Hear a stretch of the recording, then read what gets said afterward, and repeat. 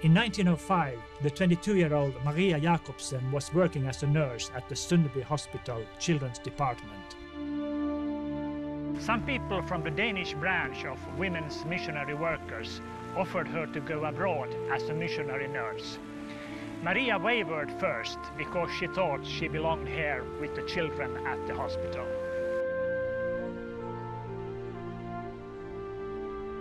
The offer to leave for the East was a true shock for a young girl who had visited lovely European cities. How would her own family respond? One day when she was at the Trinitatis Church in Copenhagen praying, she stood up and said, "Lord, if it is your will, then I will go."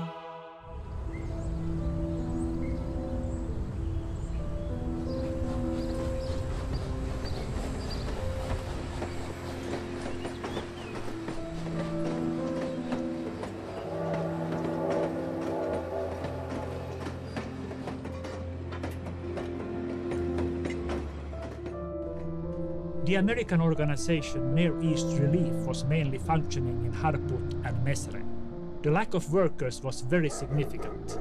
Tens of villages spread in the mountains, thousands of suffering people, and a few doctors.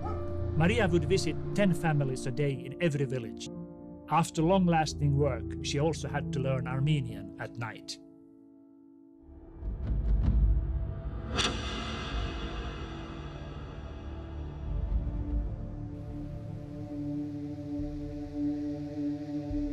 In Talkatin, all the women had been assembled and killed. The men had been killed much earlier. Women were ordered to take off their clothes. Then piling 2 or 3 of them on top of one another, they beheaded them. The women in the bottom would not die from the first blow. The soldiers would scream, "Those who are alive should stand up.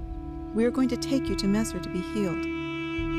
And they would kill all of those who would stand up.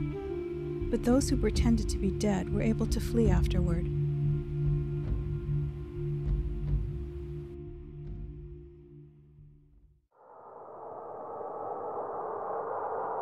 Until the last moment before returning to Denmark, Maria Jacobsen gathered orphans and opened orphanages in Armenian districts. Those who had survived one way or another came and tried to start a new life.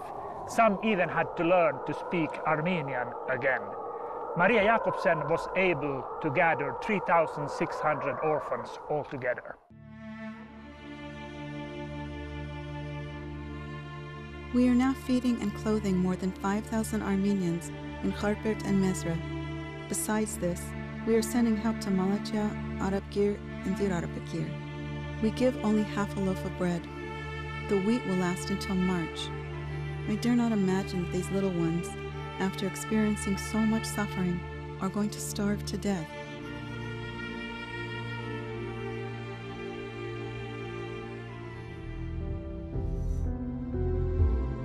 The Near East Relief American Welfare Agency had begun the evacuation of 110,000 Armenian orphans to Greece, Eastern Armenia, Russia, Syria, and Lebanon.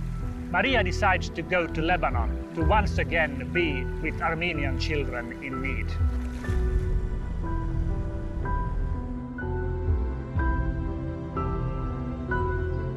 In July 1922, Maria Jacobsen settles in Suk Mikael, located between Jbeil and Während.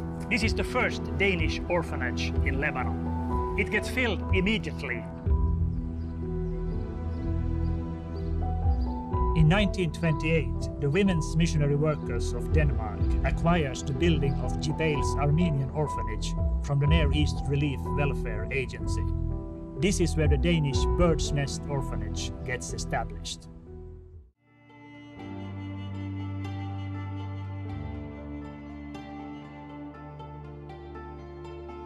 Maria Jacobsen visited Denmark in order to raise money for her orphanage and school in Lebanon. In 1957, in Denmark, in the accounting meeting of the Danish Friends of Armenia, Maria Jacobsen states, "I think I am seeing Denmark for the last time." She knew that she would end her life away from her birthplace, next to her adopted people. In the 20th century, the role of women was changing. women were more and more recognized for their achievements. The Danish state gave both Karen Jeppe and Maria Jacobsen the Royal Gold Medal Award in appreciation of their humanitarian work. Before that, only men had received this award.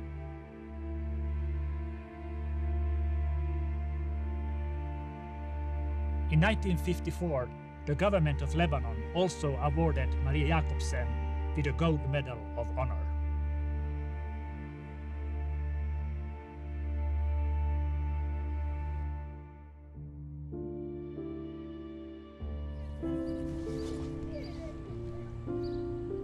They never had a family and children of their own.